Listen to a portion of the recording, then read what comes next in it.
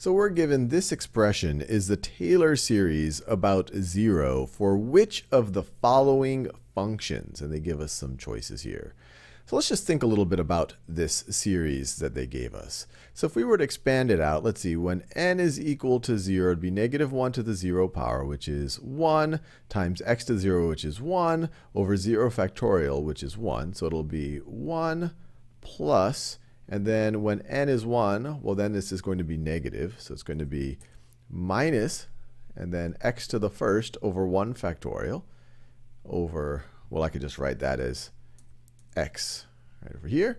And then when n is 2, the negative 1 squared, that's going to be positive, x squared over 2, and then it's going to be minus x to the third over 3 factorial, and then it's going to be plus, and I can keep going. You've seen this before, x to the fourth over 4 factorial. And it's going to keep going, minus plus.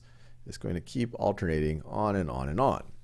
Now, our general form for a Taylor series about 0, which we could also call a Maclaurin series, would be, our general form would be f of 0 plus f prime of 0 times x plus f prime prime of 0 times x squared over 2 plus the third derivative at 0 times x to the third over 3 factorial plus the fourth derivative, you get the idea, evaluated at 0 times x to the fourth over 4 factorial, and we would just go on and on and on.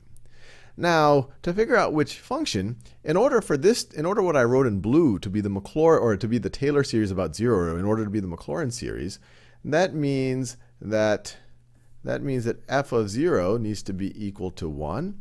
It means that f prime of 0, actually let me write this down. It means that f of 0 needs to be equal to 1. f of 0 is equal to 1.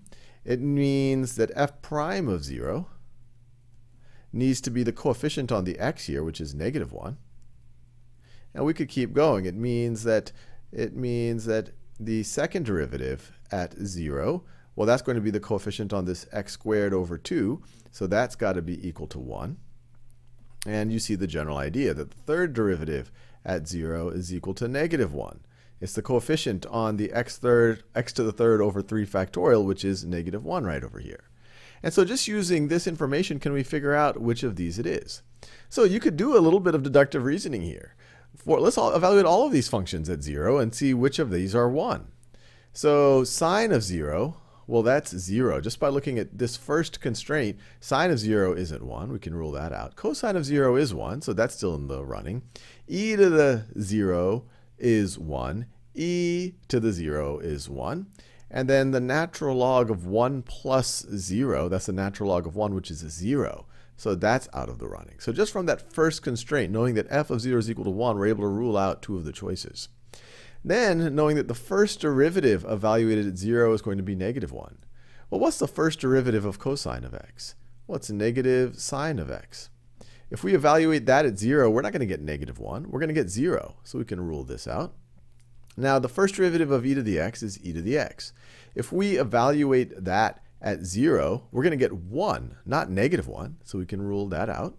And so not even looking at anything else, we have a pretty good sense that D is probably our answer, but we could check.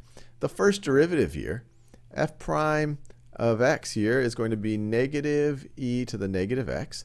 So f prime of 0 is going to be -e to the 0, or -1. So it meets that one. And if you were curious, you could keep going and see that it meets all the other constraints. But choice D is the only one that meets even the first two constraints for the function at 0 and the first derivative at 0.